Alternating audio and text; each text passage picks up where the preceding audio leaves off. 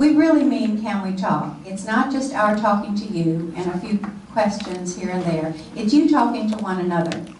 And so what we asked before is there something that's rolling around in your head, something that's landed in your heart, something that is troubling or confounding, that you can talk with the folks that you're sitting, because the wisdom is in the room and it's at the tables and it's inside of each of you. Strong opinions, strong passions, many questions.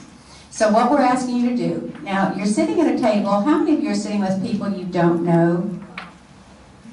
Is that everybody? Anybody come with a book club or in a bus and is all sitting together at a table? Okay, if you are, you will want to deal with the table next to you. You will want to trade somebody at your table for somebody at the next table that you don't know.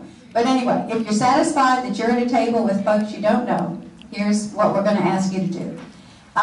There are some questions on your agenda, but what we'd like you to do is for somebody to, am I too loud? Okay. Somebody to serve as a guide for the conversation. Introduce yourself to one another. Because this is a very difficult and challenging topic, some of the guidelines that we really like for you to remember is make sure everybody gets to speak. Share the airtime. Use sentences, not paragraphs. It's tempting. Be candid.